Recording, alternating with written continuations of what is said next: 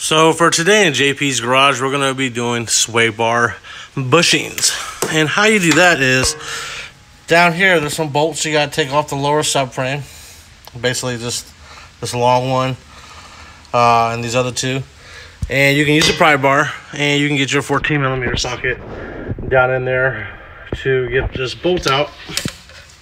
And it's kind of hard because there's these damn AC lines in the way. I don't know if you can see that. There you go. So I went ahead and put the new sway bar bushing in, as you can see here. And this is the old one.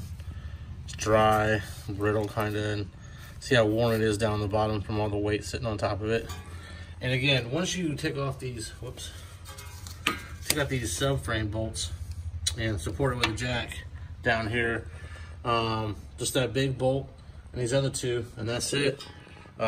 Like I said, I wish you luck. This is kind of a pain in the ass. Just pay someone else to do it.